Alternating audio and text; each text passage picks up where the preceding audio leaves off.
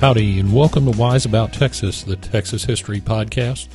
I'm your host, Ken Wise. I want to thank you for tuning in today for a little bit of Texas history. I want to especially recognize my international audience today. This podcast is being heard in 106 countries around the world. I never would have imagined. But I'm glad y'all are interested in Texas history. I appreciate you. I hope some of our international listeners will send your questions and episode ideas to host at wiseabouttexas.com. I'd love to hear from you. Well, today we're going to talk about a lovely little town called Progress City. Now, who wouldn't want to live in a place called Progress City? One can only imagine the promise and prosperity of such a place. No doubt it would spring up alongside that great symbol of American progress, the railroad. It would no doubt lie in the most prosperous of fertile farming ground, perhaps well watered by clean spring water and dried gently by a beautiful sun. Well, people would obviously line up to buy lots in such a town. There was just one problem. It didn't exist. And when you think about travel in Texas, you have got to start with trains. Trains changed this state. They changed America, of course, but they really allowed Texas to expand. Prior to trains, we had wagons taking goods from as far west or as far into the interior as they could to the nearest navigable river that ran to the coast or to the actual coast itself. And that's why, Texas was so blessed when the early settlers discovered all the navigable north to south rivers they could use. But with trains, it still went to the coast, but much faster and in greater and more reliable quantities. People could ship all kinds of goods to the ports of the state and on to the world. As Texas moved west, so did its railroads. Railroads were chartered by the state, and there were several entrepreneurial types interested in building the roads that would transport Texas.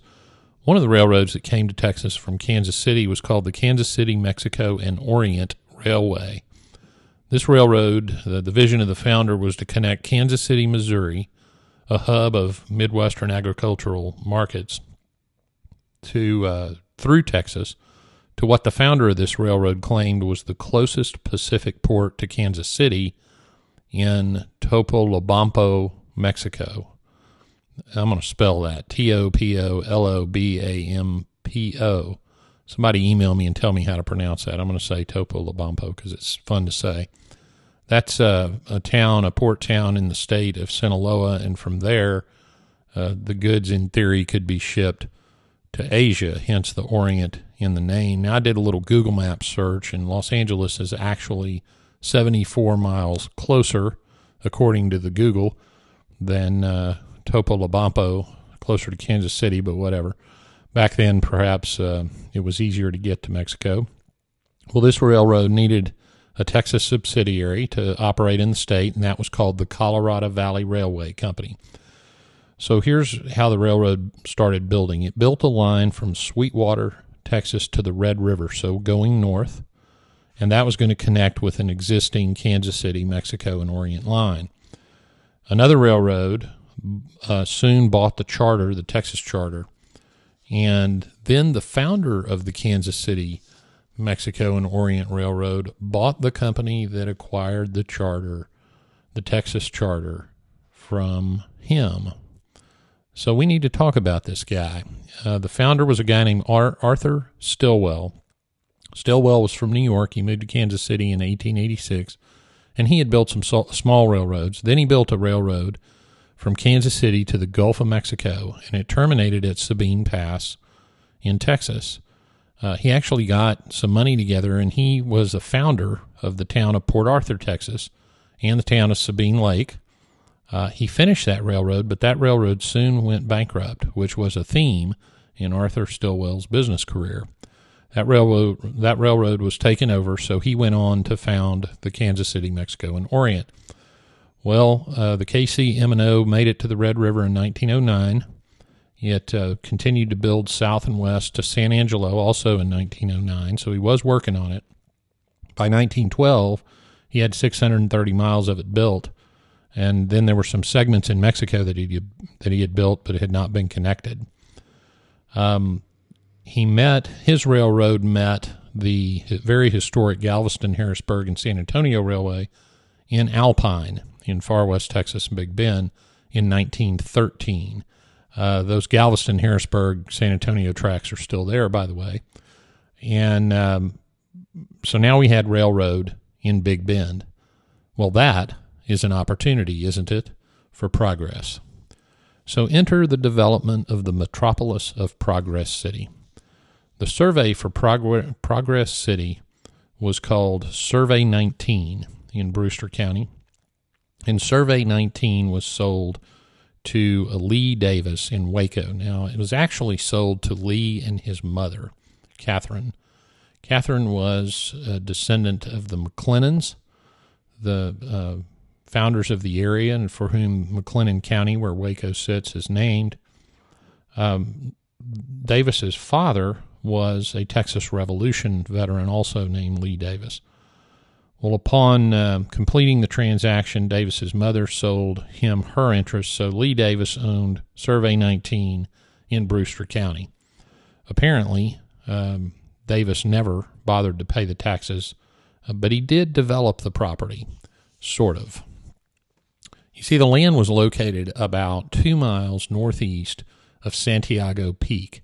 Now, if you read history of Progress City, you'll see a lot of stories about the town actually being located on the top of Santiago Peak, which makes for a much better story when you hear the end. But the truth is, as Paul Wright researched several years ago, the survey actually lay 2 miles to the northeast.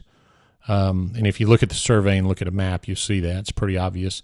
But much of the Survey 19 did begin to climb up the peaks in that area, and it ended up rising to a point of 4,747 feet up the mountains.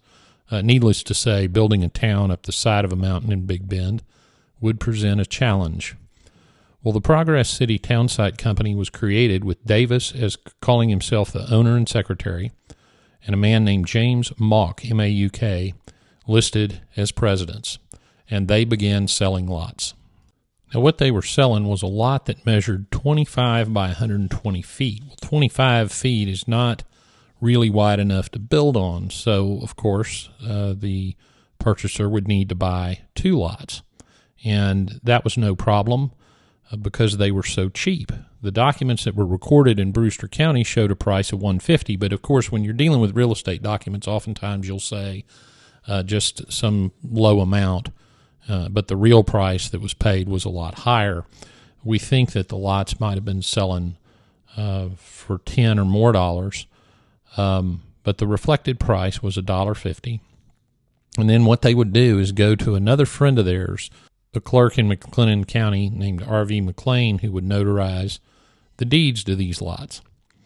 Well, the plat for the town of Progress City that they would show folks to sell them a lot showed the Kansas City, Mexico, and Orient Railroad running right down what I believe was 23rd Street, if I recall, in Progress City, right down the middle of a main street in town, which is exactly what you'd want to see in a future boom town. There was only one problem. By the time Davis had platted this town out, Stillwell had already bought land and reserved right-of-way for a rail extension for his Kansas City, Mexico, and Orient Railroad to Presidio. So Davis would have known exactly where that railroad would be, and it was not running down the street of any town named Progress City. In fact, it was about 45 miles away.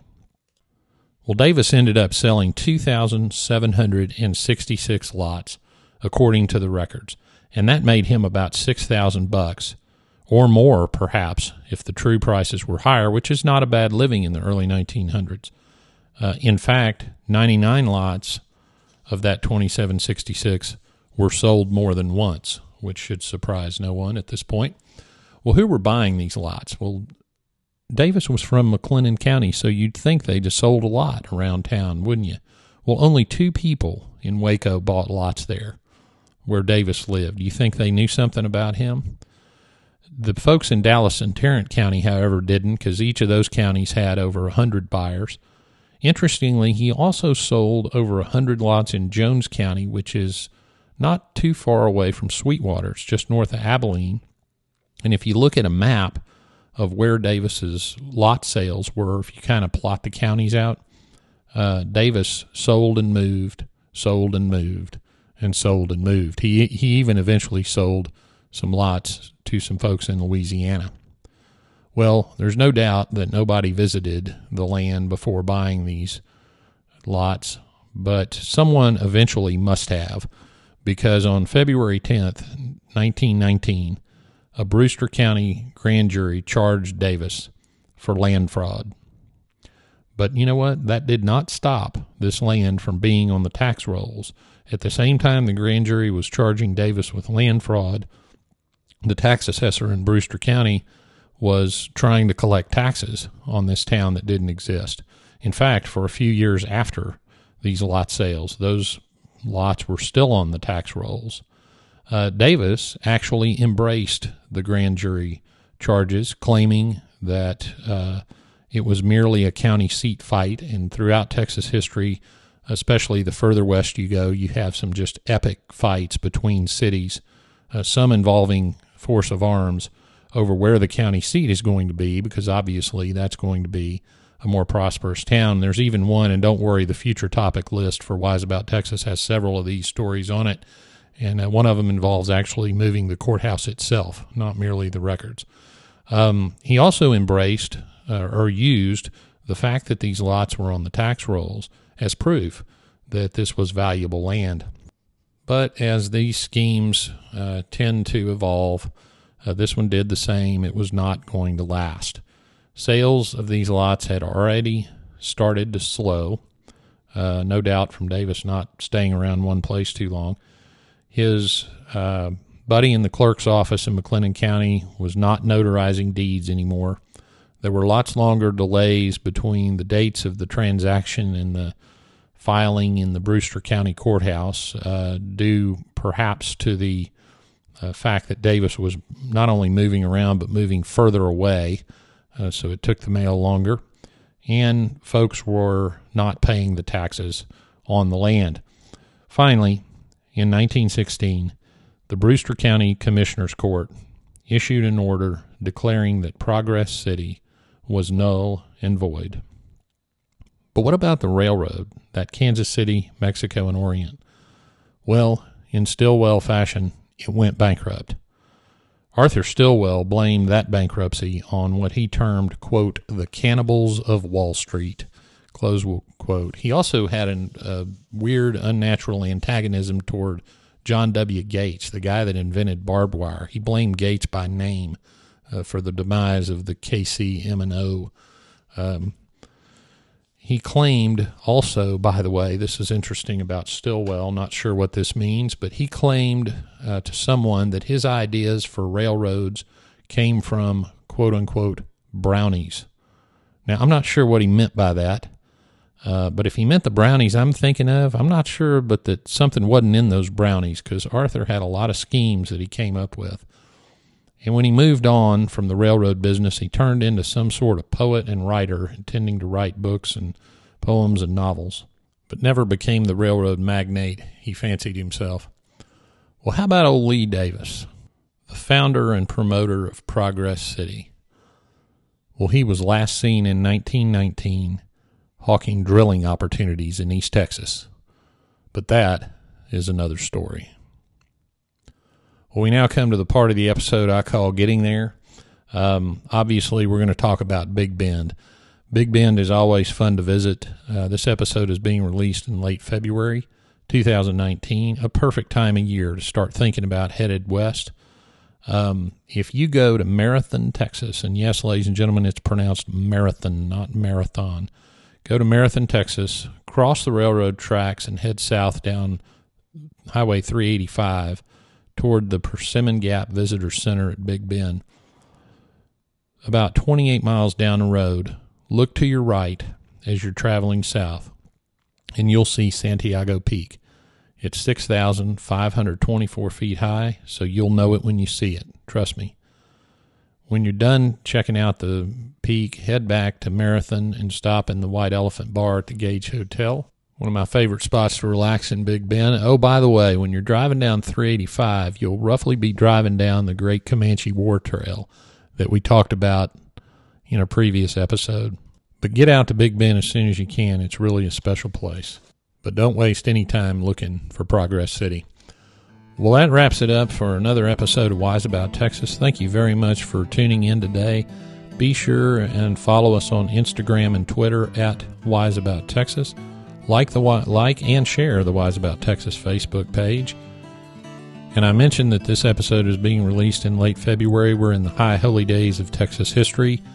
And don't worry, the next episode we'll be talking about the Revolution. Thanks again for listening. Go out and do something for Texas today. And until next time, God bless Texas, and we'll see you down the road.